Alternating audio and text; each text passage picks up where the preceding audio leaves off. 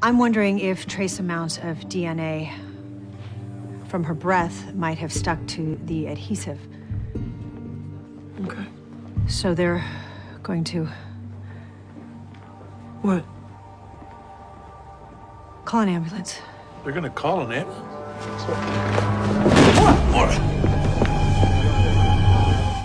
Still in process. After you get the results from the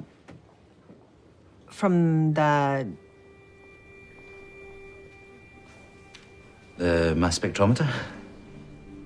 Yes. Yeah, make sure to check the calibration. Yeah, of course. Will do.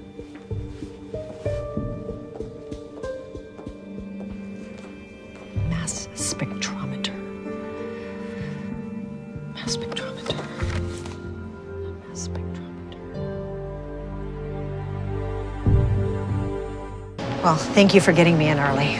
When the chief of staff says this is a priority, I assume it's a priority.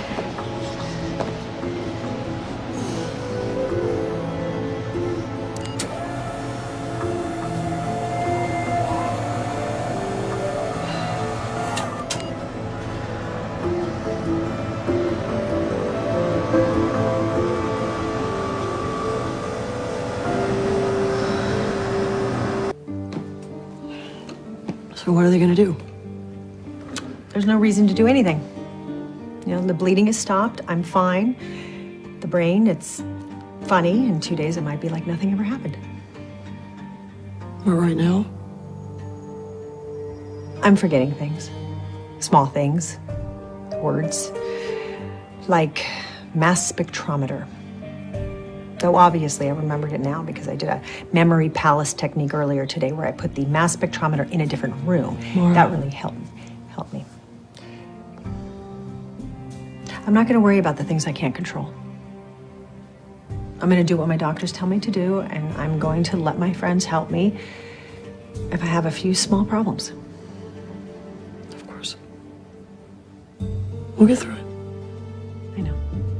The bullet passed between the clavicle and first rib. It struck and perforated the right peroneal vein and the right thoracic artery. The bullet then went through the apex of the upper lobe of the lung.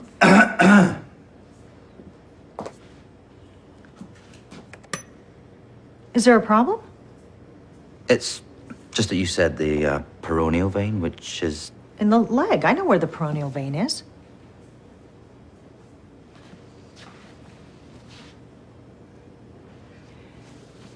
Brachiocephalic, the brachiocephalic vein. I must be tired. The night of the shooting, I suffered a subdural hematoma. It's stable, but there has been some slight cognitive loss. Any further loss of consciousness, nausea? Slurred speech, trouble walking? No. Right, well, that's good then.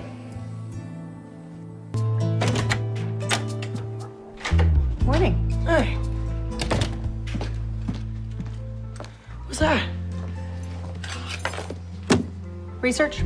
Diagnostic and Statistical Manual of Mental Disorders. Latest edition. You don't have a mental disorder. I have a condition that can affect the way I think. Or overthink. Well, it doesn't hurt to educate myself on current treatments. On mental disorders that you don't have. Okay, you told me that you were feeling better, that you had no more symptoms. Yeah, but that can change at any moment, and there's nothing I can do about it, and I don't excel at doing nothing. This is true. Maura? Yes.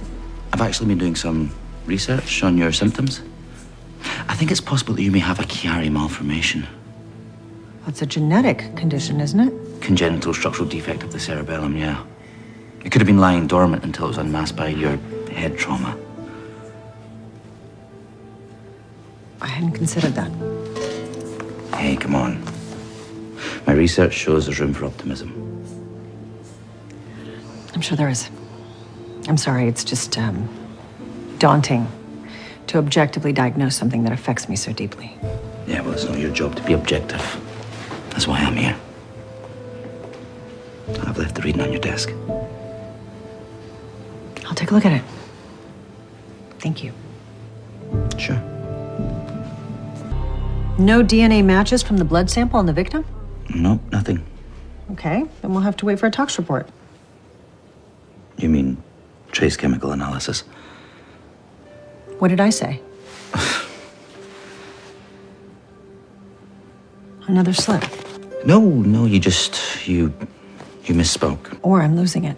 Or you're so scared of having a slip that you're giving yourself a complex. That's a very unscientific justification. Look, Maura, if the military has taught me one thing, it's you make assessments based on facts on the ground. Now, you've not had a lapse in ages, and we now have a potential diagnosis, which means treatment options. Now's not the time to panic. I appreciate your optimism. But I feel that I owe it to the people I serve to be the sharpest mind in the room. Yeah, and you are that mind. I'm not so sure. And I can't tell you how frightening it is to have to admit.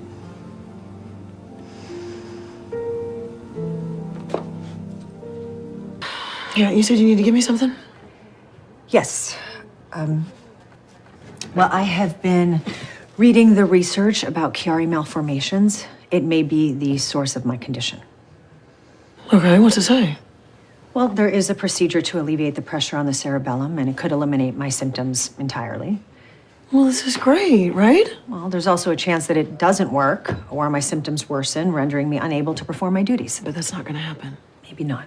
But until I can be sure, I can't let our cases rest in the balance.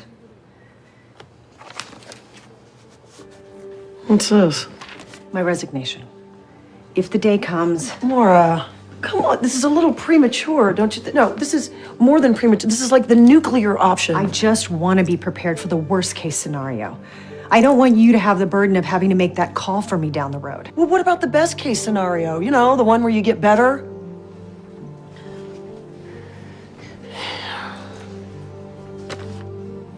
Look, Maura, I know this is scary for you. It's scary for me too. Okay, and I will hold on to this if that's what you want. But I know I'm not gonna need it. I just don't want to let anyone down. You never have. You know, fencing is defined as the art of using the sword scientifically. It's been around since the 12th century. The only fencing I ever heard about when I was little involved stereos, two guys named Luigi, and a getaway car. This kind won't get me arrested, but it will help my brain build new neural pathways. Is that what this is about? You gonna fence your way out of your brain condition? I'm just trying a variety of activities. Learning new skills helps the brain create new connections that can compensate for damaged ones. So you really think that this could help you? Well, it could. If it doesn't, then at least it's gonna give me good abs. Look at you. Shaking the boobaloo, are we? Well, the association between work and Mozart is a well-worn neural pathway in my brain, and I am forcing a new electrochemical pattern to fire. Interesting. There's been a lot of excellent results in neural retraining in stroke victims. Oh, yes, and all kinds of limbic impairment. And is there much research using this technique for Chiari malformations? Just me, as far as I know. And are you considering any other treatment options? Well, if my symptoms worsen, I will think about surgery. Okay. So in the meantime, Motown. I was thinking about a little bit of Gladys Knight. Oh, whoa, you okay? Oh, gosh. I'm sorry, I think I just didn't drink enough water today. Thank you. I don't think hydration is a problem here, Maura. I had to look over the reports that you asked me to file. There was an error in the viscotopsy. What kind of an error? You spelled myelomeningocele wrong. Really? Myelomeningocele? It's a protrusion or growth in the spine. I remember learning the term. In first year medical school, Gray's Anatomy, M-Y-L-I. M-Y, no, it's in E. It's M-Y.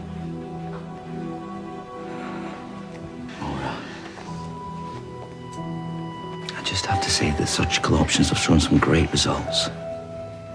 Well, I'm not so sure that you have your man because the DNA says that your man is a woman. What? Is this the file? No, that's not the right one. What is it? It's a list of neurosurgeons that specialize in surgical treatments for Chiari malformations. I thought you were feeling better. What about the whole neuro highway thing?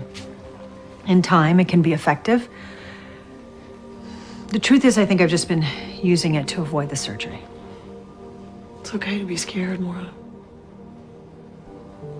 It's not the surgery that scares me. I guess I'm just afraid of what will happen if it doesn't work.